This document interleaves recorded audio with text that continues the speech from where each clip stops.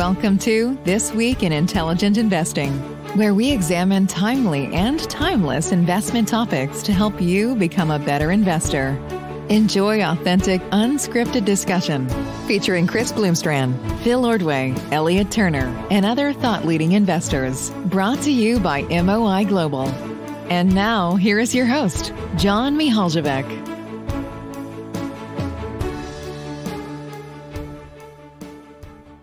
A very warm welcome to everyone to this new episode of This Week in Intelligent Investing.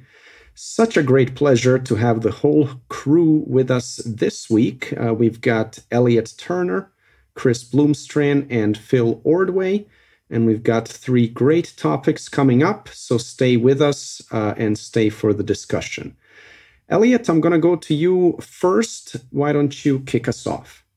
Awesome. Thank you, John. Have something new and exciting, I think. We got our first, or I got through direct message over Twitter, a user submitted question. So, obviously, I think one of the points is if you're out there and you're listening and you have some questions, please do send them to us. It helps with making sure that what we talk about is relevant and interesting. This question came from Michael Bokoff, and I think it's something we could all, each of us should try to answer. Really interesting question. So Michael asked about my approach to screening and idea generation, how I allocate research time for research efficiency, and how has that evolved over my career? What do I think is the right hurdle for doing enough diligent work to assess an area of exploration without overcommitting and becoming subject to the sunk cost fallacy? And Michael found John's MOI book extremely helpful on that front as well. So, as did I when I was putting together some of my own thoughts. So to talk about idea generation in general, when I first started doing this professionally, I was pretty reliant on screens. I would run a lot of screens. I mean, mostly some not very creative derivatives of the magic formula. I was always, finding the idea of quality and cheapness appealing. I had a little bit of a growth overlay because I'm GART by nature. I wanted something that was growing at least a little bit. And I'd pick through the screens and I kind of, instead of mechanistically, as Greenblatt would say, going for everything, I'd try to overlay, my screening criterion, qualitative screening criterion. Like, did this stock look interesting? Was it worth the time? I have basically given up entirely on screens. And by giving up, I mean, I just don't do them. I don't think they're very rewarding for me, and I don't think they've helped me much. One thing that I think has been extremely helpful is over the course of doing this now for a decade plus, I've built up a deep well of knowledge on a bunch of companies, industries, sectors, and I have a long history with some companies that I feel I know quite well, and I have a good sense of what they do and don't do well and where they are and are not good value. But more importantly, I think the more holistic change in my approach to idea generation is I rely far more on what's interesting and what interesting people I speak to are telling me I should look at.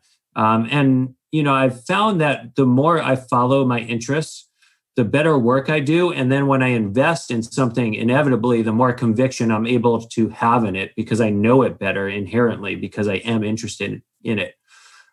So as far as research is concerned, I'm convinced there's no sunk cost at all. So long as you're doing the actual work and you're kind of leaving your biases aside. If you think in terms of sunk costs, you're going to put yourself in position to make unforced errors that are behavioral in nature. So you're going to make some bad decisions because you feel like, oh, I've spent this much time working on this, therefore I have to act. Instead, my framework is more general. I think knowledge compounds. So if you spend a lot of time learning about a company, you learn about their industry, you dive deeper, get to know all their competitors, you get to know the entire ecosystem that they're working within, how they treat all their stakeholders, and then you don't invest, well, it might lead you to something really interesting in an adjacent area, or it might lead you to something interesting way down the line. You just don't know when that time would come. But I think part of it was being a little older. I wouldn't call myself old. Maybe I'm still kind of young for the industry, but I go to think about how long my time frame should be in investing, and it's going to be really long. I'm going to be around for a long time, knock on wood, hopefully. And the idea is that somewhere, somehow along the way, I'll be able to capitalize on this well of knowledge I'm building and letting it compound for me. So, some of the best ideas that I've gotten actually started from working in different areas. I mentioned Roku here probably far too much. I mean, it's one of my larger positions that I'm more interested in. My work on Roku actually was born out of my work on the trade desk, and I hardly had much investment history with the trade desk. I had a brief one, and it was okay. It could have been a lot better had I stuck with it. But my knowledge and effort toward the trade desk entirely informed my interest, and it was like an immediate precursor to my interest in Roku. So I've spoken to how my experience of whiffing on Shopify informed my actual investment in Roku, but the idea was born out of an interest in trade desk. So I really like these kind of adjacencies that you just don't know that your work will lead you down that path. So I think the most important thing is to be interested, to do deep work, to follow your interest, to follow your nose on that. And, I don't really know what the right hurdle is for doing enough diligent work. I think every situation's a little different. Sometimes if it's an area where you've done a lot of background work and you're really familiar, the hurdle is going to be a little lower than where it's somewhere entirely novel.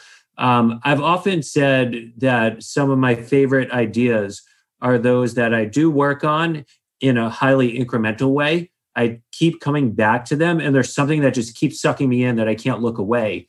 And, over time, the opportunity itself hasn't gone away, that the idea keeps drawing me back in. And, that could take a couple of years before I actually pull the trigger and make an investment. But it's something that, for some reason, there's this gravity. There's something about the idea that I can't get away from. It's my favorite kind of approach to getting really involved in something. So with that, I'll ask all you guys, how do you answer the question? Who wants to go first, guys? I'll start. I mean, I think you raised a couple of exceptionally important points, which is if you're not interested, you're not going to do the work that you need to do. So I think it's a very different environment when you're assigned a sector or you're assigned a project or a specific company based on your employer's desires, and you have to go chase it down, which can be a very good way to learn, kind of the wax on process as a young analyst or something. That's all fine and good. I certainly did that and benefited from it. And I think it can lead to a fresh set of eyes. But I think the deeper you go, the more concentrated you get, the more you want to take an interest as a first screen. And so I think it, for my style, for example, I mean, my sort of filters are I have to be interested in it because I really do take an ownership and a business first perspective on it. So if it's not something that I really have some sort of intrinsic interest in, I'll probably pass. Now I'm interested in a lot of things, so that helps, but there are some really arbitrary things. I could be interested in one industry, but not another, even though they're, in the same SIC code or something, right? It's just, it is somewhat arbitrary, but I really do take the perspective that I'm going to be studying it, investing in it, owning it, involved with it for hundreds or thousands of hours over a multi-year period. And so my knowledge and expertise threshold, which you kind of got at, Elliot, is I want to be able to say that, the next day or the next week, I could step in as a very credible board member and contribute right away to a board level meeting. So I'm detailed, I'm versed in, what matters to the business. I know what's going on. I'm certainly not going to be as knowledgeable or effective as an executive inside the company, but certainly kind of board level expertise would be my personal threshold. And then, I think it just goes with the territory that you're going to waste a lot of time in that process, or seemingly waste a lot of time. So the point about having no sunk costs is just absolutely crucial. And I think back to some comments Jason Zweig made about writing Thinking Fast and Slow with Danny Kahneman. And Danny Kahneman is just legendary for saying that he actually takes some sort of perverse pride in not having sunk costs, and he likes to change his mind all the time because it means he's learning something. But even in terms of a work product, that's why it took him so long to write that book. Apparently, is he would write hundreds of pages and just tear them up and say they're no good. Let's start over. And I think that has to apply here as well. I mean, you spend dozens or hundreds of hours going in one direction and realize that you got it all wrong. The price doesn't make sense. Management's got a fatal flaw. Something else is more interesting. I think those are the hard decisions you have to make, and you just have to live with. And you can't view it as, a wasted opportunity. And that's why the good news is if you make the first filter something you find at least personally interesting, then nothing really is wasted because you can always apply that down the road to something else. Yeah, I'll jump in and add that I think to your point, Elliot, there's just a cumulative knowledge of business. There's a cumulative knowledge of industry. There's a cumulative knowledge of companies that only comes from spending time on company after company after company, industry after industry. You've got a circle of competence of nothing, but probably negative when you are young and you enter the business. You learn some things in business school. You may do some investment clubs. You may get to run a chunk of a school's endowment, but you really don't have a broad circle of competence. And I'm going to offend a whole bunch of people here, but my observation over the years has been, and I think it's getting worse, and I think it's getting worse because of social media and more access to a lot of great thinkers.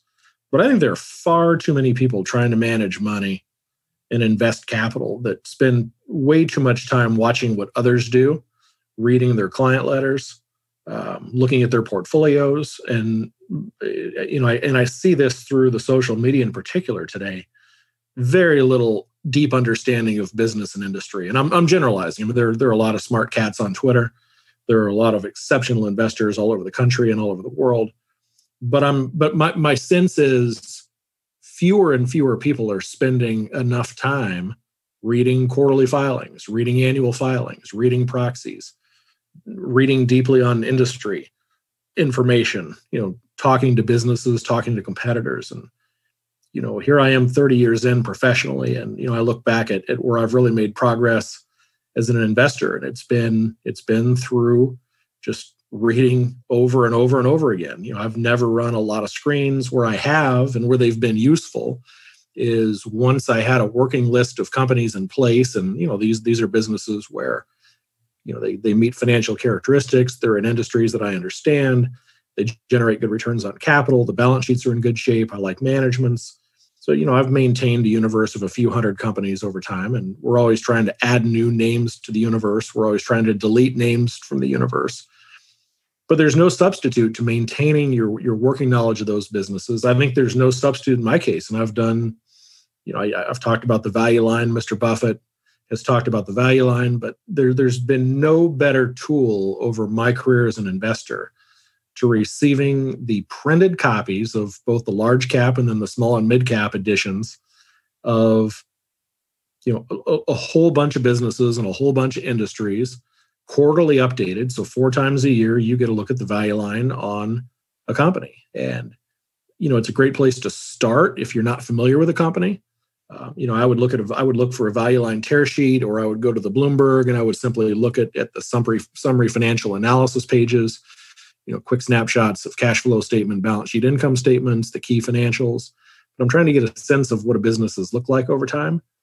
And it's only for the repeatability of that process. And then ultimately spending a whole bunch of time, the vast, vast majority of my time spent as an investor for 30 years has been reading filings, understanding businesses. And so from an idea generation standpoint, I find, at a point in your career, you're not really lacking for new ideas.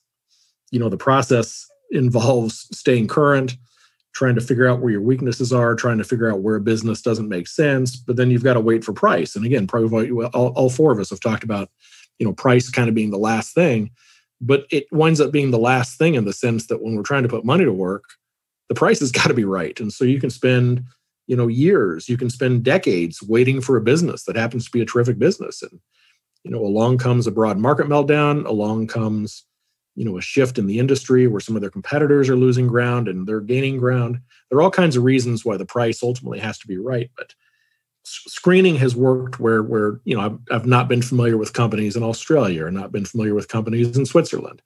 And you run a screen based on fundamental characteristics that appeal to you as an investor. And you'll turn over some rocks with smaller cap businesses or some international businesses. But I suppose, my broad comment is there's no replacement for, the Mr. Munger adage of, sitting on your ass and just doing a whole bunch of reading. And I would avoid the macro, and I would spend a lot more time just doing it company by company by company. Yeah, and I guess one thing I'd add too on the screening topic, since Elliot brought that up as well, I'm not one of these holier than thou guys who thinks that screening is bad. I think screening can be very effective. I just think before you do anything, whether it's screening, whether it's talking to other people, whatever your process entails, you have to decide whether you're going to look at the business first or the security first. And if you're looking at the security first, then it might make sense to just, scrape 13Fs and create portfolios from that, or, run factor models and try to put together portfolios on that basis. Screens can certainly be a part of that kind of process. But, if you're a business first investor, you're just looking at screens to find one or two things that might jump out so you can start the process there. It doesn't end there. It's just a tiny, a little flake of snow on the top of a hill to get the snowball rolling in the process. So I use screens occasionally. Like you said, it tends to be an area where I'm looking for either something really unusual that sticks out, or an area where I'm really green and naive, and it's just the very beginning.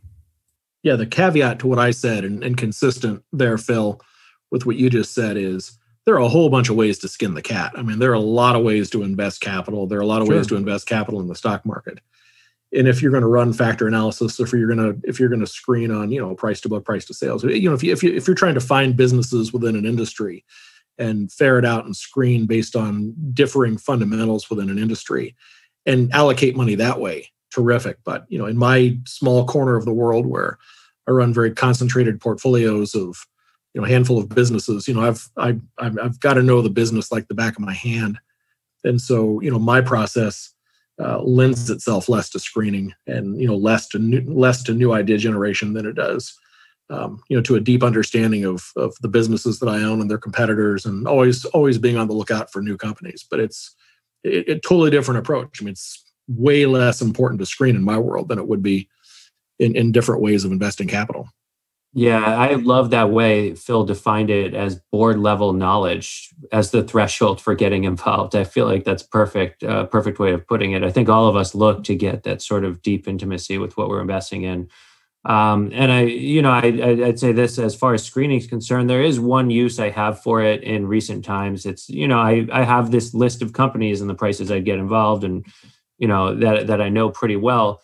But occasionally when markets make really big moves, I'll run a screen and see if any of the companies that I've been watching end up on, one of the interesting screens.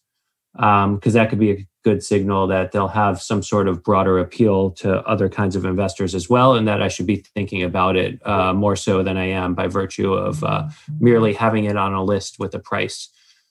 So I think that's pretty cool. I liked, Chris, how you said, like too many people are doing what other people do. I think, Munger was speaking about that not long ago. Maybe it was a year ago, where he told people not to invest like lemmings. I feel like there are way too many people there that aren't all that original. And, some of that gets back to, I think it's related to focusing on your interests. You have to be true to yourself as an investor. And part of the battle is there are two things. It's one thing to have a good idea, but it's another to be able to see it through. And if your portfolio isn't true to you, it's going to be very hard to see your ideas through, even your really good ones. And so you end up in the situation where you're just churning through with high velocity a lot of other people's ideas that are half baked in your own head. And it goes to, if you are going to put an idea on your list that someone else introduced to you, a phrase that I've liked about taking that is you can't just co-opt their thesis. You have to make it your own. You have your own worldview. You have your own lens. You have your own process for getting to know something. So someone could introduce an idea to you, but you have to make it your own in your own unique way. So I think, a lot of this is about self-awareness and understanding yourself and what you need to do to put yourself in a position to succeed. Yeah, I'll jump in. I think, that's a great point, Elliot, to build up that conviction, because inevitably investments will go up as well as down. And when it does go down, if you're relying on somebody else's thesis, you're going to be in trouble. So that's, I think, really key. I try to do that myself. In fact, one of the filters I have is Basically, do I feel like I know this company well enough that I could make a educated bid for the whole business and would feel comfortable actually buying the whole company at a certain price? So another point, this idea of cumulative knowledge, I think that's just so key, and there's no way around just looking at tons of companies, reading their annual reports, reading industry reports, and just general reading. I think you build up that knowledge over time. Screening for me, it does have a role. Sometimes I just want to kind of throw more companies on the list, and you can just run very simple screens in terms of just a market cap range or a certain geography where you haven't looked before. Basically, it's just a way to kind of generate some reading ideas and then delving into those companies.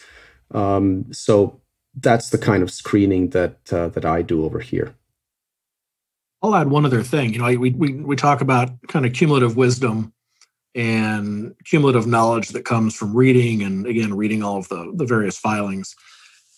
And I wouldn't have thought about it at the outset, and it's really only here later in my investing career that it's really dawned on me. But there's an enormous value to developing a network of folks inside of industries, and it's not necessarily just talking to the CFOs and the CEOs, but it's clients that work in various industries. I'm blessed with a large roster of clients that cross a lot of gamuts, a lot of business owners, a lot of very accomplished equity owners of private businesses, network of a lot of CEOs, CFOs, and folks that know that when I pick up the phone and I have a series of questions, that I'm not looking for quarterly earnings. I'm not looking for how are we going to do on the sales front for the next 3 months or 6 months.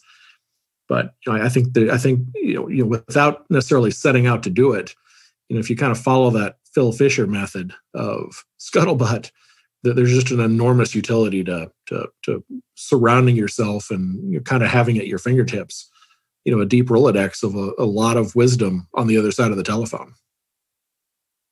The other thing I would add too is, I'm not trying to, as I mentioned before, I'm not trying to be dismissive of any other ways of doing it. Like you said, Chris, there's lots of ways to skin the cat, and they can all have their place. And I think it should be the driving factor there should be what suits your personality, what suits your capital base, what suits your interests. But where I think people really get in trouble, and I see this quite a bit, is where I start talking to somebody and I describe my process or what I'm generally looking for, in an investment idea. And they respond with what they think I'm looking for, and they start telling me what they're doing. And they're really just convincing themselves that they're doing things a certain way when they're not. So again, if you invest, a broadly diversified portfolio, lots of things that you found on a screen, that's great. It's a totally different approach than what I'm describing. And so if you tell me, oh yeah, I invest in a tiny handful of ideas and I hold them for a period of years, and I really think of myself as a business first investor, well, how'd you find the idea? Well, I got it out of somebody's 13F filing, and I didn't really do much work beyond that. That's how you really get in trouble, right? So I think that's where people just need to be honest with themselves about what they're doing and what their strengths and weaknesses are. Great. Well, I think we've answered that question that came in. As Elliot said, we do encourage our listeners to send in questions. You can tweet to us, you can email us. We'll be happy to kind of make them a topic of our episodes. Chris, I'll go to you for what you got for us today. Yeah, with Berkshire having announced their earnings this past Saturday, I thought I would do as I did last quarter and just kind of scroll through some general thoughts on some of the moving parts in the business, answer any questions you guys might have, get any of your input. But, Berkshire is such a big holding of ours, and I write about it pretty deeply every year in my annual letter. I tend to not do as much work on the intra-quarter because, Berkshire's like an aircraft carrier or a battleship. It takes a lot to move it. I think a lot of the perspective on the business kind of gets misunderstood in the broad media. I sit here and look at the quarter just ended, and I've got some pretty general takeaways, almost all of which are positive. Berkshire's stock for the better part of the year has been down. A couple of days ago, it actually crept into positive territory for the year. I think looking at their GAAP earnings is just a meaningless exercise. You've got to do, as we do, a whole bunch of work to kind of get to what you think the real durable economic earning power of the business is. And when I go through that exercise, as I just did here at quarter end, I can start with, I think, the first, kind of the go-to point here in the last few years, which has been share repurchases. And obviously everybody saw the headline number. Berkshire bought back $9 billion or thereabouts in the quarter. Subsequent to the quarter, if you kind of get into the detail, and even on the very front page of the Q, you saw another shrink in the share count. They bought back another 2.4 or 2.5 billion shares, depending on the price they paid. So, so far this year, they've spent $11.5 billion, which is a big number. They bought back almost $5 billion in 2019, a little over $1 billion the year before. So cumulatively now you're pushing almost $25 billion over the course of the last almost 3 years at prices that really make sense. I think the only knock you could make, and I'm not sure it's a knock, but my observation is there appears to be some price sensitivity as to the prices being paid. Berkshire reports on a monthly basis how much they've spent on share repurchase and at what prices.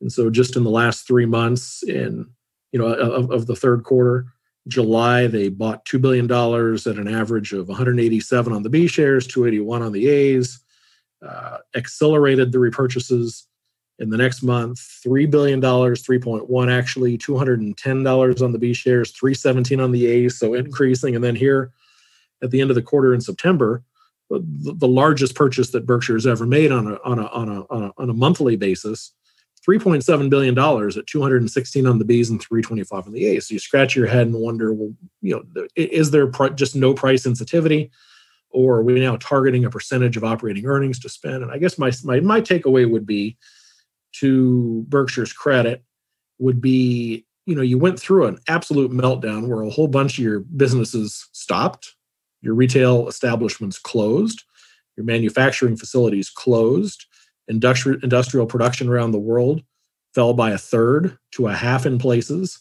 Railroads were shipping less goods. So, Mr. Buffett had a firsthand seat at this veritable train wreck that was unprecedented in all of time. And, I think you look at the numbers broadly for all of these various companies that we all pay attention to that have been releasing third quarter earnings, and you're getting somewhat of a V-shaped recovery. The third quarter was immensely better than the second quarter. The pandemic didn't really get going until the middle of March.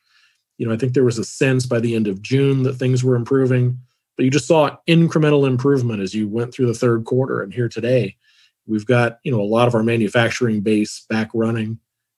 We're still way down in terms of a lot of the service sector. We're running 40% of capacity in terms of airlines. Load factors are up, but we're not flying all the planes. So there's still an enormous amount of weakness in the broad economy, but through the lens of Berkshire, things are improving, and I think you can see that in the share repurchases. And if you're spending $3.7 billion in a month to buy shares at 216 on the B's and 325 on the A's, well, that tells me that there's still a sense that even though that we're sitting here, maybe at 125% of what you'd call book value now, that the shares are pretty cheap. The second note on capital allocation that I think was pretty apparent was Berkshire kind of flipped the switch, and instead of being what had been a net seller in the common stock portfolio, the stocks largely reside in the insurance companies, they flipped the switch, and in the third quarter bought $17.5 billion worth of shares and sold just under $13 billion. So you've got a net buy of, call it $4.8 billion.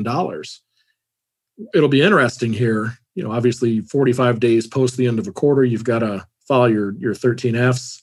We'll have ours filed tomorrow night. During the quarter, there's some tangential evidence. Berkshire had filed a 13 schedule showing a sale of about 100 million shares of Wells Fargo.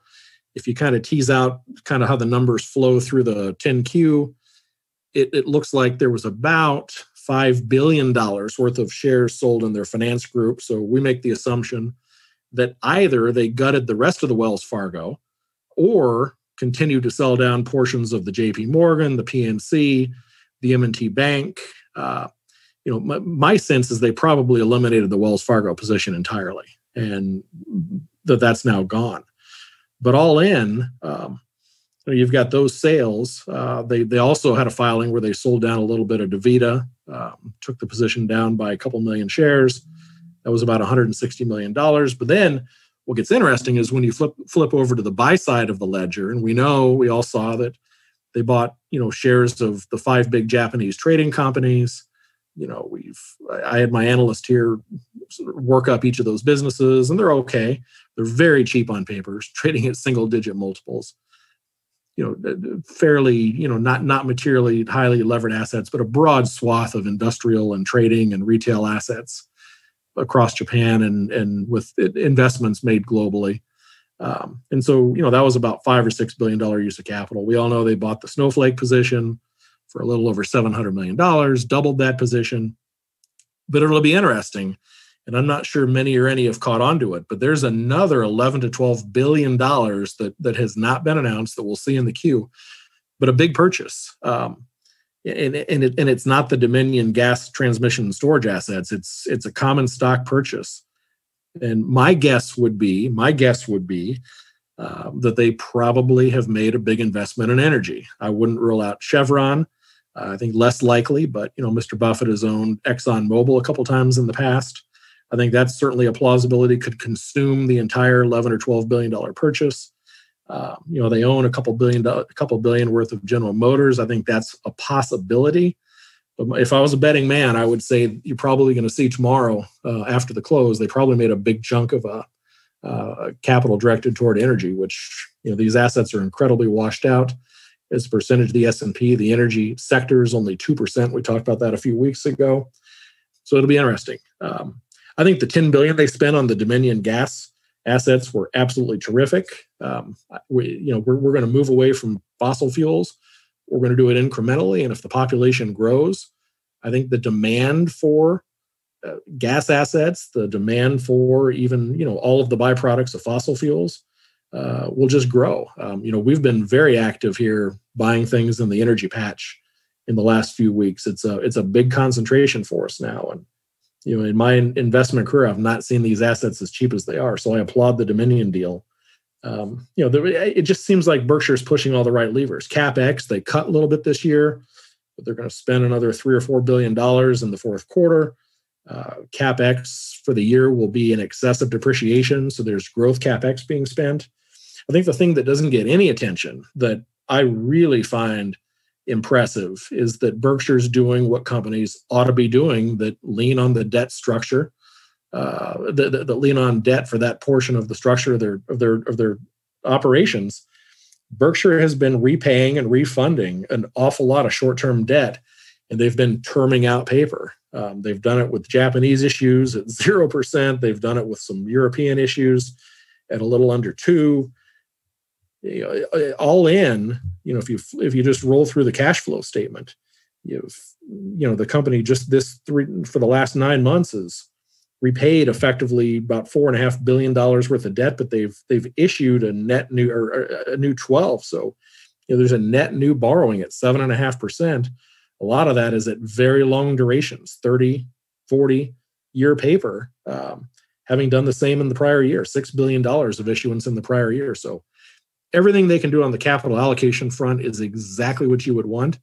They do it better than any business in the world. And, Mr. Buffett has been criticized for not being very active in terms of things like share repurchase. But, I disagree. I think he's seeing opportunity. And there's an awful lot of cash going out the door in very attractive places, very meaningful return places.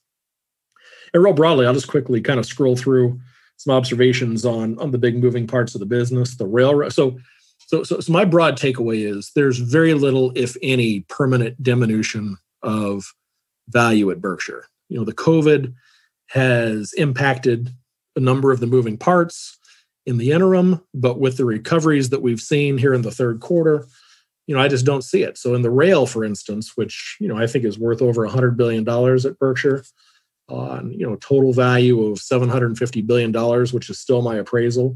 My appraisal may not have grown much this year. I actually think by the end of the year it will have grown some. based on retention of operating profits. The company is still making good returns. The rail, it's snapped back quite a bit. The rail was already in a economic downturn given our trade war with China. But you look at the profits in the third quarter down about 8%. Call it 10% for the year. Profitability has actually improved relative to the revenue decline of 14% for both the quarter and the year.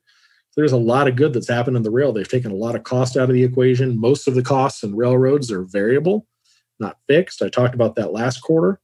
And so, there's no diminution in the rail. The industrial end markets are still really weak. They're moving around a lot less sand and petroleum. The ag piece of the business is strong. It's been strong throughout the year. Coal's obviously dying, but they've taken a lot of cost out of the equation. And obviously the variable costs like compensation and fuel have matched down. And the fuel cost, which has plummeted with the price of crude and natural gas, has been a big boon to maintaining profitability. The energy business, the utility businesses, not going to cover off the ball. Like I said, they're going to kind of bolt on here these Dominion assets probably early next year, and that was a $10 billion purchase. But profits are skyrocketing. There's huge tax benefits coming their way from the expenditures they're making on wind in particular, but also solar. They've got the tax credits. Pipeline profitability is way up. They won on a rate case, but revenues are up. Offset a little bit by storage being down. Getting little note is the real estate brokerage operation where, my wife works for one of the local brokers.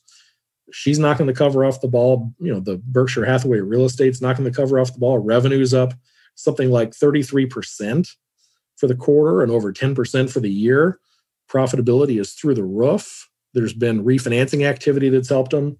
It's just a huge positive. And it's grown to, 10 to 15% of the value of, oddly, of the energy business. It's still kind of one of those one-off oddities that you have certain subsidiaries that are housed within certain subsidiaries that don't make a lot of sense, but that happens where the real estate brokerage is.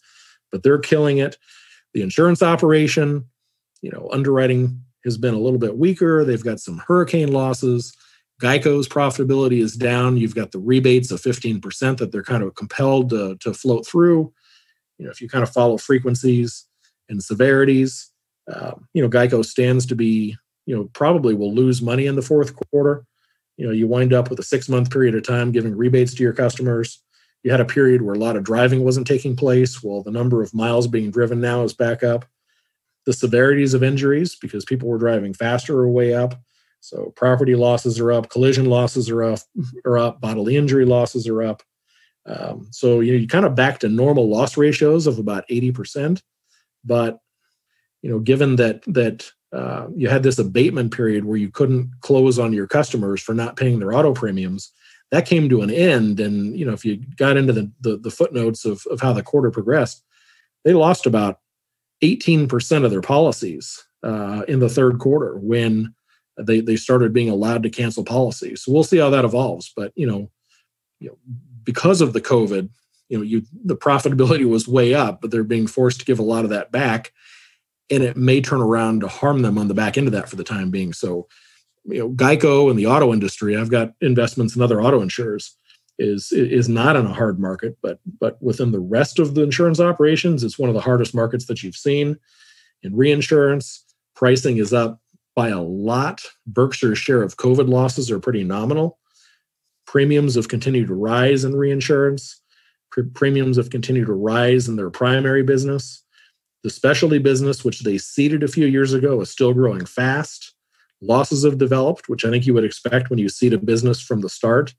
I think they're just taking on a lot of business that's probably not going to develop as profitably as they thought. But you have big hurricanes. We've talked about the hurricane season on the pod in past weeks. That's cost the industry a bunch of money. It's cost Berkshire a bunch of money. But broadly speaking, you've still got underwriting profitability, albeit at a much lower rate than you would typically see in a normal year across Berkshire. And then this MSR group, which is a quarter of the value of all of Berkshire Hathaway, it's kind of a mixed bag. That period from March 15 until probably beginning of June or the middle of June was a 3-month period like we've never seen anywhere in the history of economies. Never have we seen the kind of collapse over such a short period of time. And that hit this MSR group hard. But, broadly speaking now for the quarter, revenues have managed to come back to being only down about 4.5 or 5%. For the 9 months, they're still down 8 or 9%. But it's a huge improvement in the third quarter. Profits are down. You don't have the same degree of variable cost. You've got a lot more fixed cost in a number of these operations. So, profits have dropped by probably double the rate of revenue decline. So if revenues were down 4.5, profits in the quarter were down probably twice that, call it 9%, and double it for the 9 months. But again, enormous improvement. The industrial businesses, as you would expect, with industrial production still being down broadly globally by 25 or 30%, are really weak. Lubrizol's weak. Precision cast parts, which has been just a veritable disaster from the start. We saw a $10 billion write-off on what was a $33 or $34 billion purchase. Obviously, when they bought it, the gas turbine business was already weak. And then you get into the COVID and the decline in energy, which is just eviscerated airline production. And so most of Precision's businesses are very weak. I think they overpaid for it. It's a huge black eye. You've never seen just these big, giant write-offs at Berkshire, and a $10 billion write-off on a $30+ billion acquisition is a biggie. So, but outside of the industrial businesses, there's an awful lot of good that's going on. Clayton Homes has been just the shining star in that MSR group. They continue to grow sales at 20-30% clip, profitability at that clip. They're benefiting from a lot of the refinancing. But you have, site-built units growing at like a 30% annual clip. It's just been a huge bright spot. And then even, outside of Clayton, all of their other building businesses, which would be, Shaw and Johns Manville and Acme Brick and all those, MyTech here in St. Louis, where revenues were down 5 or 6%, for the full 9 months. They're only down 1 for the quarter, and profitability has gone way up in the third quarter. Actually, is up over 2019 levels. So, a number of those subs inside of Berkshire have done a really good job on cost containment. Forest River, which I kind of knocked at the end of the last quarter for not participating with the Winnebagos and the Thors, they actually saw their revenues up 38 or 39% for the quarter. And what's interesting is if you look at the stocks of Winnebago and Thor and the publicly traded RV companies, they've started to come back down to reality. So you just got to wonder, once we get through the COVID, or now that we're kind of post the summer,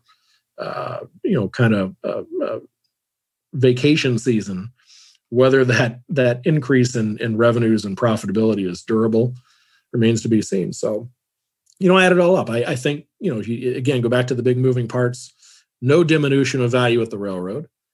More value, so tremendous growth in the energy operations. The MSR group is greatly recovered relative to where it was 3 months ago, and I think by year end, you're looking at a year that's maybe going to be down 5 or 6% profitability. So you've not gutted that business, and then the insurance operation is way better. The stock portfolio is now up for the year 8 or 9%. Apple has been a home run. It's now almost 50%, 47, 48%, despite what was a nominal sale of Apple, the $4 billion sale, what looks like in the quarter. You look through, and if my number for normal profitability is $40 billion for all of Berkshire, $10 billion of that comes from the retained earnings of just the common stock investees. You have another $5 billion coming in dividends from that group. And so, you've got less than a third of the assets being the stock portfolio, and an even smaller percentage of a higher percentage of the earning power, probably 3/8 of the earning power comes from the stock portfolio. It's up for the year, and I think when you look through to the profitability of Apple and a lot of the businesses, they're fine. The banks, which were a big holding at the beginning of the year, they've been gutted since then. The bank's profits are way down. Coke's profits is nominally down, but the rest of those businesses, there's just not a lot of diminution to that $10 billion of what I would call kind of retained earnings of the investees. And so broadly speaking, I think there's no decline in what I'd call the intrinsic value of Berkshire. And when I sit down and do the final numbers at the end of the year, as long as we don't, lock down the global economy like we did starting March 15, March 17, I think it's fair to assume that Berkshire, because of retained profits of their operating earnings, is going to be in better shape and be more valuable at year-end 20 than it was at year-end 19. So, I could kind of wax on forever, but why don't I flip to you guys for your thoughts or comments? Yeah, I don't have much to add. The only thing that jumps out to me is some of the criticism that you alluded to, where some of the peanut gallery loves to chime in and say that management's lost it or whatever the case may be. And it is a striking example of something that's always fascinated me, which is this notion that with hindsight, there was only one way for history to go. And it's just obviously not the case. So sure, now in hindsight, everybody's going to harp on Buffett and wish that he'd spent all this money in March and April. But it was completely different in March and April. The odds were different. The knowledge and information available was different. And you just don't get to live life that way. So I think the people that are critical of decisions in hindsight and take this after the fact determinative analysis, to its extreme, are just really ill-informed and prone to making some really dumb decisions over time. Well, there's a misnomer, given this knocking him for the lack of repurchase activity and this mountain of cash, which I kind of poked fun at Twitter at the media over the weekend. Universally, every media outlet went to the headline number of cash at what would have been $145.7 billion. But you've got to net out the payable that appears on the right side of the balance sheet for payables for buying T-bills. So you really only have $139 billion in cash, but still, it's an enormous number. Rarely is it put into the perspective of Berkshire's total assets are $830 billion. And not all of that $139 billion is earmarked for investment. The company has pointed to $20 billion that they will always have on hand in the event of any exogenous disaster crisis. I've always looked at that number as more likely 1 year's worth of insurance losses to be paid, which is approaching $40 billion. But if you look at the last 20 years, 22 years since the Gen Ray deal, and you look at the amount of cash that has been kept on hand as a percentage of total assets, or you look at cash as a percentage of the equity of the business, that number has crept up a little bit, but it's not wildly high. And I think there's a permanent cash reserve inside of Berkshire. But, again, I think you look at people that don't understand the business. They want to compare $139 billion in cash to $415 or whatever billion in shareholders' equity. And that's not the right number. It's cash as a percentage of total assets, not cash to equity. And you can say the same thing about all the subs. So I think, given $24 billion now spent in less than 3 years on share repos at very attractive prices, that's an incredible use of cash. And remember, there's no shareholder-based compensation. I mean, this isn't Twitter. I mean, there's no share issuance going out the door. This is a genuine repurchase of shares at a material discount to intrinsic value, which is immensely accretive for the common shareholder. And the media and the criticism is just misguided on that front. Chris, I would love to hear you expand a little on why you think it was the energy patch that was on the receiving end of the big investment. Because I'm just reflecting back on the spring when Buffett said, he was kind of speaking to his mistake in Occidental, had lost a pretty significant sum of money there. And it's like, on the one hand, sure, he just made a mistake in energy. He kind of got out of that with a wound. Still maybe licking that wound, but he also said something to the effect of like oil production is going to drop a lot over the next few years because it doesn't pay to drill. And thinking through like the marathon capital cycle framework, that seems to suggest it's, maybe close to a pretty good time to put a lot of money in there, right? You want to get your money into the space when everyone else is when production's cutting back. But it just feels like directionally inconsistent with what he's talked about on elephant hunting and having this recent bad experience there. Well, I'd like to answer that I think it's energy because I've been spending a hell of a lot of money in energy, but that's not really the answer. I think you've got some evidence as to a narrowing of where the 11 or 12 billion might have gone. If you flow through the footnote in the Q, investments in equity securities, you can see where they've taken the cost basis of the bank's insurance and finance group down by about $4 billion. The market value of that group has dropped. And so that's when you kind of back into the banks and the finance companies in that group, along with the filing for Wells, where the Wells would have been whacked down. That's where I make the assumption that the rest of the Wells is gone. So you didn't put that incremental 11 or 12 billion into that group. Consumer products, you have that nominal sale in all likelihood of Apple, which is where Apple would fall, the consumer products group. Market value of that group was way up, but it's a big increase in the cost basis of what they call commercial, industrial, and other, and it just lends itself to only so many industries and so many businesses. I think the Occidental, the preferred, is a different animal from the common. Todd or Ted had made the original investment in the common. Occidental is not a great business. Occidental is a business that at too low oil prices could very well go the way of the dinosaur and disappear through a Chapter 11 filing. I alluded, it could be a GM. I mean, it could be an auto manufacturer. Hell, they might have bought Fiat Chrysler, which for, some moments there during the downturn with what has been a much better balance sheet than in years past. They've done a terrific job there. We don't own any shares, but, Chrysler, Fiat Chrysler has done a great job, and the stock was trading at a mid-teen earnings. GM is a candidate. They've already got the investment in GM. I think he's a fan of Mary Barra. So I think that's a possibility. I just look at energy as so washed out, and all of the work that I've done indicates that, if we were doing 100 million barrels a day going into the year and pre-COVID globally in terms of global demand for oil, at the March lows, the April lows, we were probably at a demand rate of maybe, a quarter off of that, so 75 million. Well, here we are now, here in November, and I think we're probably down 6 million barrels a day, so kind of running at a 94 million rate. My working assessment says that over the next 20 years, even though Europe and even though California have said we're going to go to a zero carbon or a no carbon footprint, there's no physical plausible way to get there without continued growth in oil and gas. Those distribution assets that they're buying are terrific.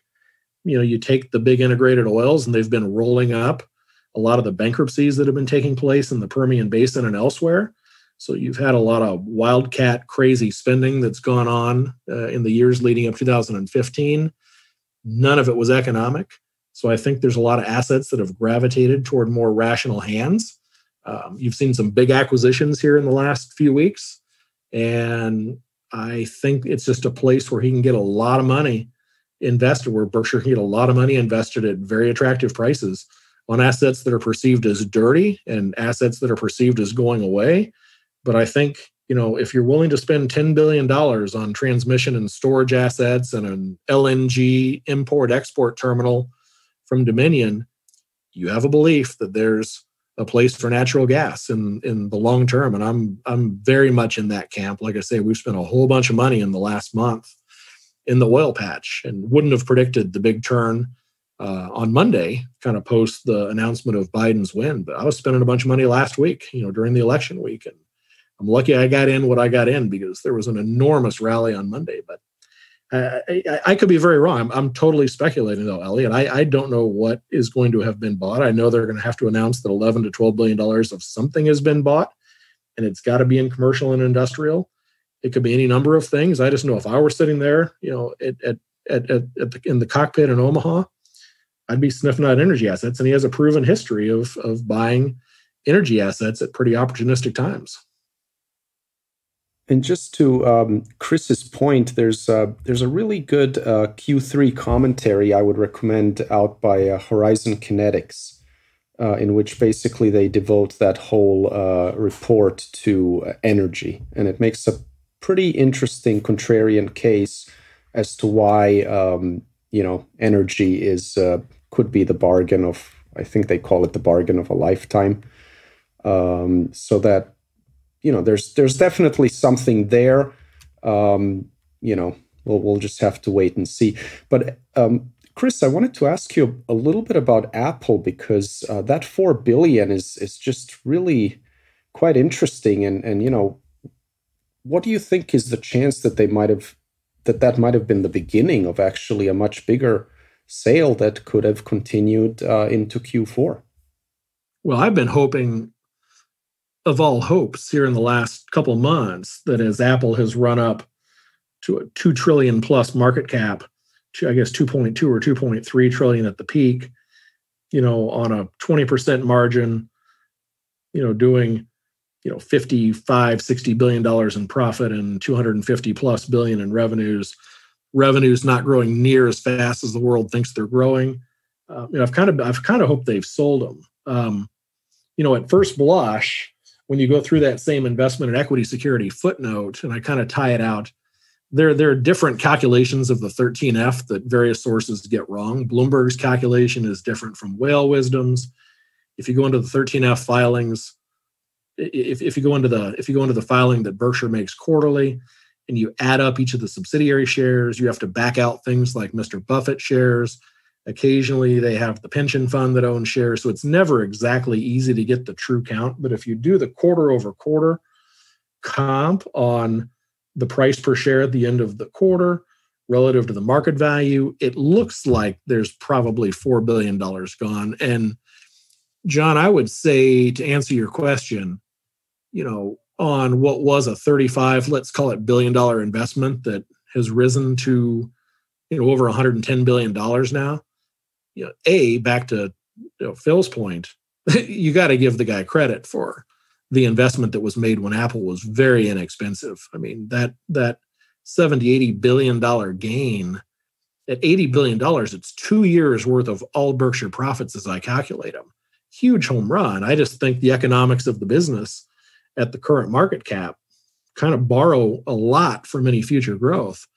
And so my sense would be, if indeed there was a $4 billion, let's call it, sale, my guess is that's probably coming from Todd or Ted, who were the original owners of the original core position. And it was only Mr. Buffett with his much larger pool of capital that came along later and made the material investment. So my guess is that was a Todd or Ted sale and not a Mr. Buffett sale. But my hope as a shareholder is that we don't do what Berkshire did with Coca-Cola and keep it when it was 45% of the stock portfolio, and a stock that has done nothing for 20 years has now shrunk down towards, 10% of the stock portfolio. I don't want to see Apple kind of lose that perception of top line growth and get it re-rated down to a more appropriate multiple, and see what's now 45+% of the stock portfolio tread water at best for the next 5 or 10 years. And I think there's an opportunity with the capital gains tax rate at 21%. There are losses in the portfolio that they've taken in some of the financials. Berkshire's not keen on paying a lot of taxes on capital gains. They've structured their affairs to swap assets instead of actually write checks to the government. It's a very tax efficient business, the way they've structured it and the way they operate it. So I don't know. I in this case, I'd love to see some taxes paid, and I'd love to see that shorter. But that's my working case on Apple being overvalued. So I don't know. I think long-winded answer, but probably Todd or Ted may not be indicative of the beginnings of a broad brush sale. They've proven, Mr. Buffett has proven, when he starts selling down a position like he's done with Wells Fargo, that he's going to tend to gut it. Which brings up another thought, just going into the 13F filing. It's entirely plausible that in that finance group, they sold the rest of Wells, but they also sold the rest of JP Morgan and M&T and PNC. And they could have then, in terms of reconciling the footnote of the Q, they could have made an additional purchase in finance and in finance or banks or what have you. So it may not have been a $5 billion sale from that group. It may have been a $10 billion sale from that group, and then a $3 or a $4 or $5 billion purchase. You could also get the math to work on the reconciliation that way. So I'm very not entirely sure what's happened on the F, and it's just really for fun that I try to do it. But the answer to the Apple question is I'd like to see it be the beginnings of taking money off the table at a pretty favorable opportunistic price. Okay, great. Well, thank you, Chris, for another terrific analysis of Berkshire. I think we'll now go to Phil for your topic. Phil, go ahead. Sure, thanks. So Chris kind of hinted at this a minute ago indirectly regarding what happened on Monday, which I found fascinating for many reasons. But just to step back a little bit, this ties into what Elliot and John and I were talking about last week, which was kind of the process for structuring the valuation of an individual company. And I've always thought it was very helpful to look at a company first as a business. And again, does it drive your personal interest? Can you even understand it? Do you have any ability to forecast where it's going to be in 3, 5, and 10 years? Those sorts of questions have to be a first filter before you go anywhere else. But then as you do start trying to put a range of reasonable numbers on what you might pay for the whole business, I think it's very helpful to always keep in mind the lens of a credit investor. So starting out with how creditworthy the company is, how reliable the company's ability to pay interest is, and then stepping down and really looking at it from the same perspective as a credit investor and an equity perspective, is that the equity can only be worth whatever the residual available cash flows are. And so if you looked at it as a senior or junior obligation somewhere in the capital structure and the ability to service that obligation, what kind of ability does the company have to service its quote unquote equity obligations? And so if you look at it from that perspective, one thing that becomes immediately important, of course, is duration. And so as we were talking about with Elliot and John last week, we can sort of ignore for now the impact of interest rates and discount rates, because I think we covered that pretty well last week. And so I won't rehash it here, but I'd encourage everybody to go back and listen to it from last week. I thought it was a great conversation. But if you just take the quote unquote coupons available to service the so-called equity obligation, it becomes a much more practical exercise, I think, rather than guessing whether the stock's going to go up or down, or guessing what next quarter or next year's earnings are going to be. You're really thinking more as a business owner first. And so when you put it in that lens, one of the things that jumped out to me, to Chris's point, was about some of the crazy extreme moves we've seen this year alone. Partly they're very much understandable. What we went through in February, March, April was truly nuts. And I don't think a lot of people were prepared for it. And it was truly an earthquake. I get all that. But if you look just in the last week or two, particularly here in the US, we had the election, obviously. I would argue that, what you saw on the Wednesday, Thursday, Friday of last week was kind of business as usual, right? The things that were doing well and winning kind of continued to win. The election was obviously not yet called, but it was not necessarily a big flip-flop in what the expectations were of that result, with the possible exception of Congress. And again, it just wasn't the market's reaction to that. I don't think that was so interesting. But then what happened was on Sunday night, Monday morning, we got this news about the Pfizer vaccine, which is obviously fantastic. And we're all hoping for a favorable outcome there. But there's a business that I own, and I won't name it because I'm not in the business of giving investment recommendations, especially without, proper caveats and having people do their own work first. But I'll paint it with a broad brush that it's a business that's old and established and has a dominant market share. And it's a very long duration tail of cash flows. So it really shouldn't be that sensitive to near-term swings and assumptions. And so again, if you thought the vaccine was going to fail, or all the vaccines were going to fail, and this proved you wrong, I could get that. I don't think that was anybody's working assumption coming into this. So it was really more about the timing, I guess, combined with the relief rally, for lack of a better word. But this is a business where it doesn't have direct exposure to the virus. It certainly has indirect exposure to the virus. And it's been a little beaten up this year. And then because of this vaccine news, it was up more than 20% on Monday morning alone. And it's really just bonkers because that, it's just a classic overreaction in both directions. I mean, nothing was so bad that the stock should have been down a ton. And nothing about this vaccine is so good that it should have made the business 20% more valuable on Monday than it was on Friday. And so it just got me thinking to, obviously there's market dynamics at play here, and that explains most of the story. But I wonder if we were to, make a concerted effort to tie more of our assumptions back to a bond-like approach in all ways, right? Taking an upside down approach first, instead of what can I make, what can I lose? and then taking the approach in valuation as to what can I really service? What kind of obligations can I service throughout the liability structure, rather than just sort of some of the nonsense like, oh, this is going to grow some KPI that doesn't really necessarily translate reliably into value. So I wonder if that's something you guys find useful, if you think I'm missing something as to what explains some of these crazy moves we saw on Monday morning or just in general. I'll throw it out there at that. Well, Phil, I would say, and this won't go to your duration correlation. Stocks in general are long duration assets. But I go back to when Trump won the 2016 election, and I remember at midnight the networks telling everybody that J.P. Morgan and Goldman Sachs and all of them had teams headed back into the office, and so there was capital on a hair trigger that was ready to be put to work on the open the next morning, that Wednesday morning. And I don't know how large the capital was, but I go back and reflect on the pat answer that I got used to giving in 1998 and 1999 and the first 2.5 months of 2000, a pat answer that I've kind of gotten reaccustomed to, for 2018, 2019, parts of 2020. And that was, look, if everybody in the world's going to be a passive investor, and in the late 90s, they're going to own a bunch of tech and internet stocks.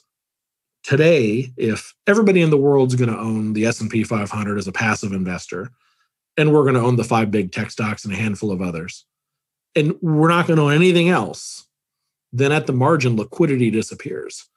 And if you simply isolate passive investing, if everybody owns the S&P 500, and I've said this for 20 of my 30 years investing, then the value of everything else has to go to zero.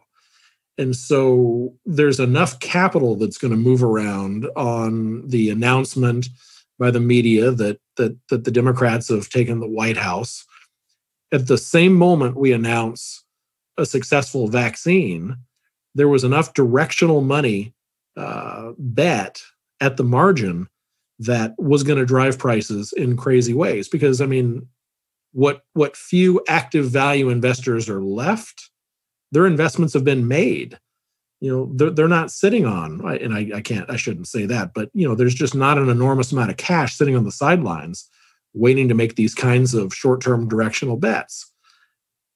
So a lot of the money that will have gravitated toward places into passive or into whatever strategy has already been made, and there was enough money at the margin, whether it was the Wall Street banks or whether it was a handful of big pension funds or university endowments that had money to go on the successful announcement of a vaccine or the successful announcement of an election that was going to really distort the movement of prices. I can tell you the energy investments that I was making just last week, the movement on Monday, I had some stocks in the portfolio that were up 30 and 35% that I had just bought a week prior, and I've never seen that. But, the last time I've seen that kind of disparity in price movements, both up and down, was immediately really on the March 10, 2000 peak when the tech bubble broke.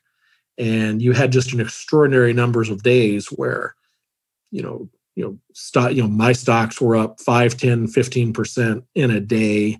The market was down like percentages in a day. And then you'd get reversals, and that went on for a couple of years. And again, I think it's largely because a lot of the money to be put to work at the margin has already been invested at the margin. That's kind of my simple take on it. Yeah, and I think that's fair enough too. So I didn't mean to, sorry, I want to hear Elliot for sure. I guess I should clarify too.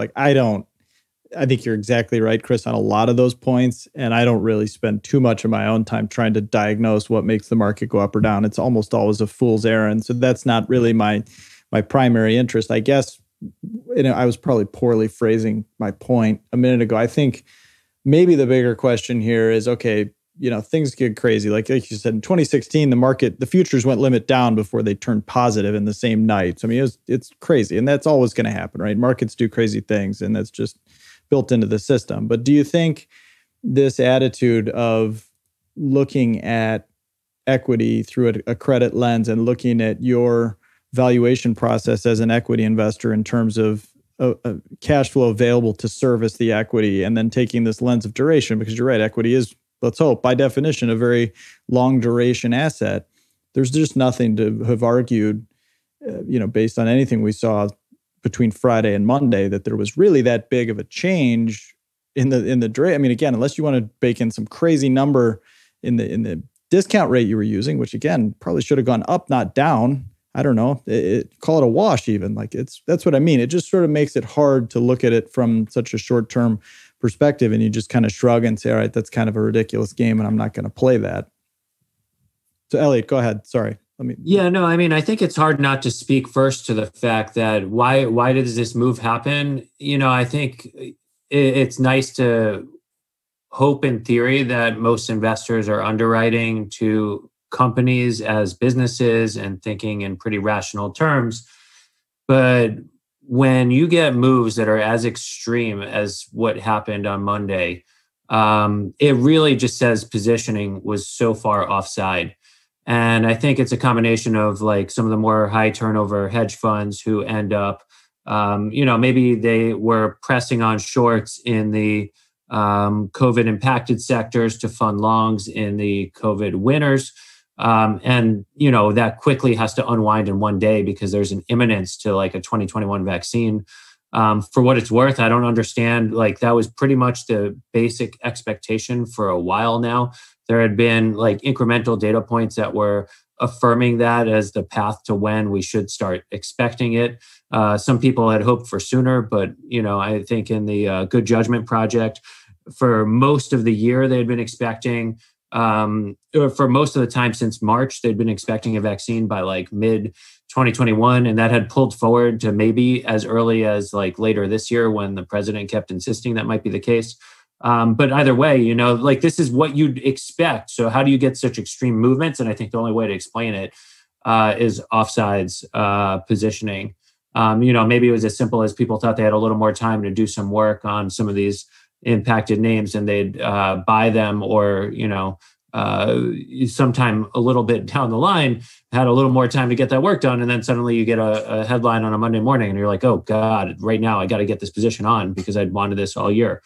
As for thinking about equity and bond terms, I think that's in the ideal, especially when you're at a certain point of maturity, that's really appealing. And that's the way we should, in a lot of ways, think about certain things. It doesn't work in all kinds of equity. I think the growthier the company, the harder it is to think in those ways.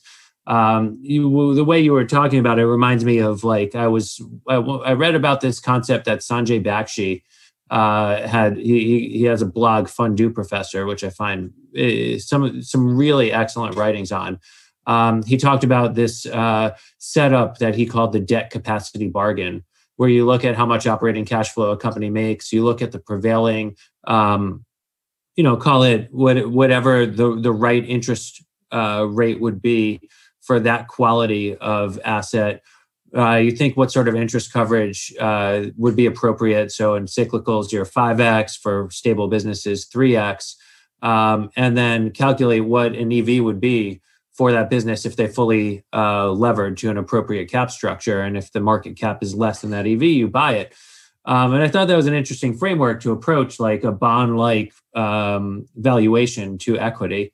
So just throwing that out there, I thought that was pretty interesting. But really, I think, you can't rationalize some of these moves. It's purely about positioning. And, it did really feel like even heading into the election, positioning was really offsides for where the world might have been heading. And, who knew what would make the rubber band snap, but that was it. Fair enough. John, what do you think? Well, I like the concept. I think a few investors, kind of long-term oriented investors, have talked about that concept. I think Tom Russo may be one of those. It's a tough one to apply when you've got a company that maybe doesn't have free cash flow at the moment, kind of some of the growthier companies. But as soon as you have some free cash flow, let's say a Google or a Facebook, it's a really interesting concept. Actually, it tends to push me more toward the high quality growers like a Facebook, and I'm not recommending Facebook here by any means, just using it as a case study. But if you have a company where you feel very, very confident that it is a very powerful company, it'll grow over time, even if you have a kind of a low FCF yield, let's say only a couple percent can be enough in this kind of an interest rate environment if you feel confident that 2% will grow over time. And so I do like that concept because kind of historically I've just shunned anything with a PE above, let's say 30 just for fun. But if you look at it as a bond and you've got a 2% current yield on something where you feel very confident that this is going to double some years down the road and keep growing, that makes it more palatable for me to kind of look at some of these higher PE companies.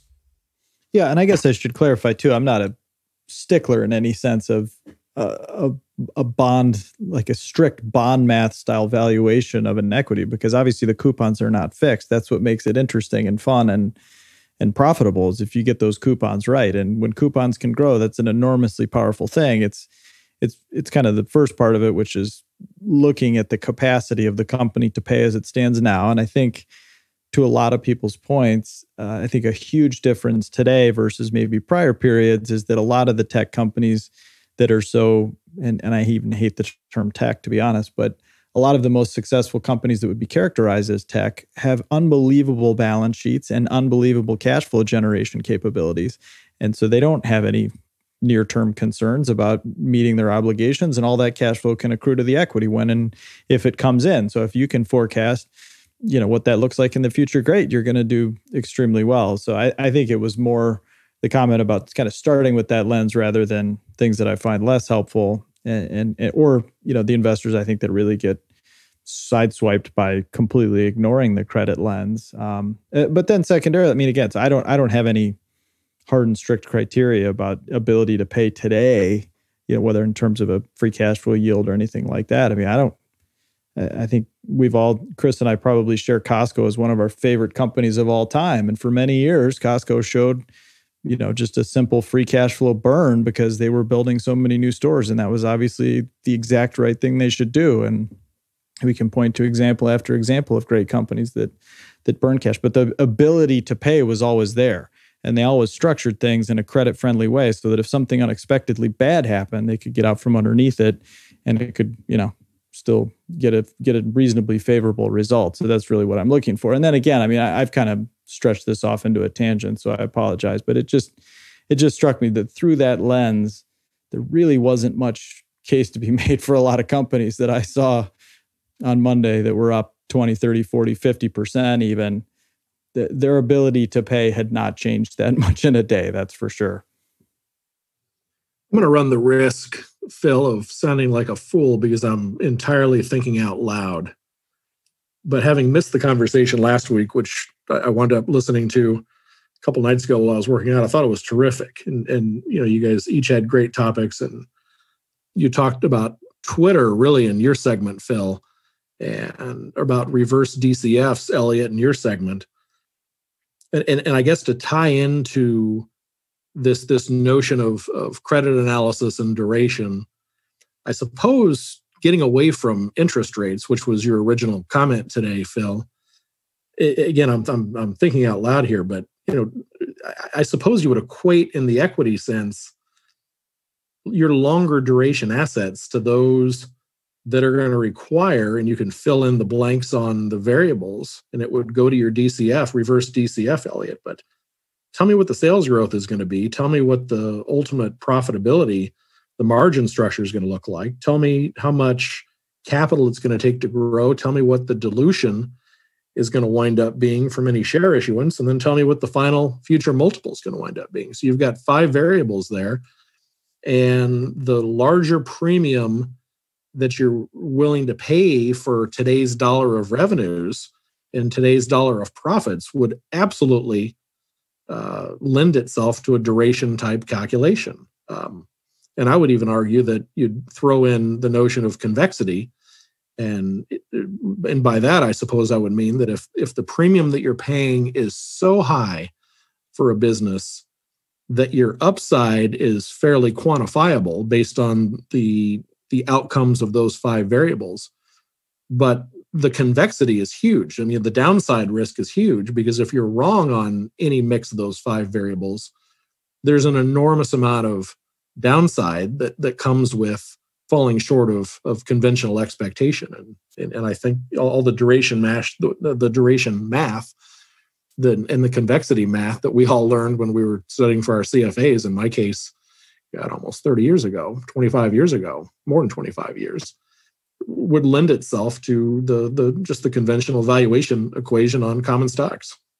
Well, that's just it. And that's well said. So again, I mean, we're getting into the weeds a little bit, but yeah, if you generally want convexity in a lot of cases, but it can cut both ways. And so to your point, I mean, if you start from a risk averse perspective and you make sure you can't lose much, but then as you're calculating what the equity might be worth, there's scenarios where it dramatically works in your favor and this duration turns into some long-tailed monster that, not only grows, but grows a lot and grows for a really long time. But then if you get it wrong, you can be really wrong. So that's well said. And I just think that framework is very powerful. And so again, if you'd done the first step of that, and okay, the balance sheet's relatively clean, this business is going to survive, whatever. So look, if it's even some of the stuff in the pandemic here that's been really crushed, where 3 months could make a huge difference, airlines, cruise companies, whatever, that I get.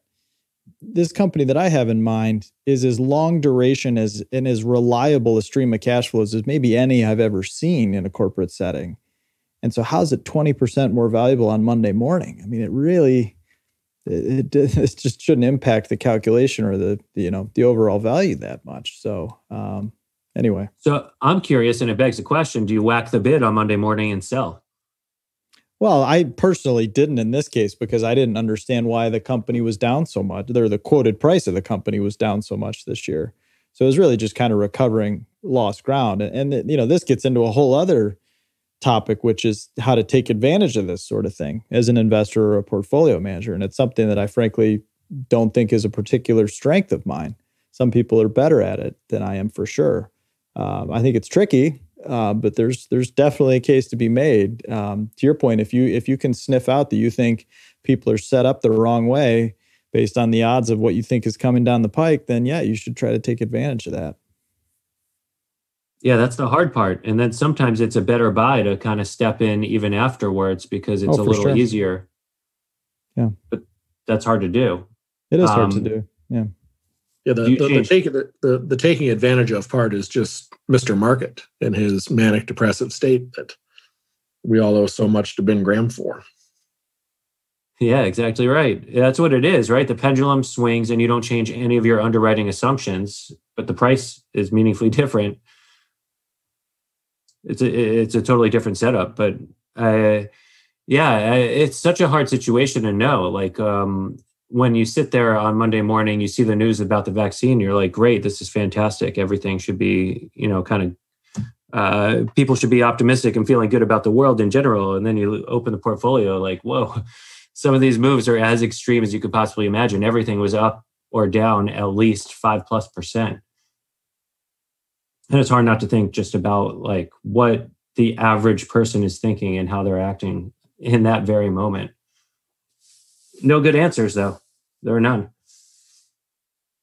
Well, I think this is just a version of, the volatility we see in almost any public company over the course of a year. I mean, you take the 52-week high and low, and business value just does not change in that way.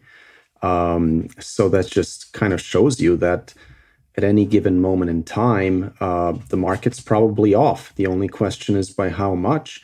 And at those extremes of a low or a high that you see in the course of a year, I think there it just comes down to the psychological factors, right? You got the fear at the low, you got the exuberance at the high, and if you can keep those psychological factors in check, you're just in such a better position as an investor. Yeah, that's well said. All right. Well, anyone else want to throw in anything before we call it the day? I guess that's it. Thanks, guys. A great discussion. Thanks also, everyone, for listening. And we'll talk to you all next week. Take care. Thanks, guys. Thank you for listening to This Week in Intelligent Investing, brought to you exclusively by MOI Global, the research-driven membership organization. Learn more at moiglobal.com.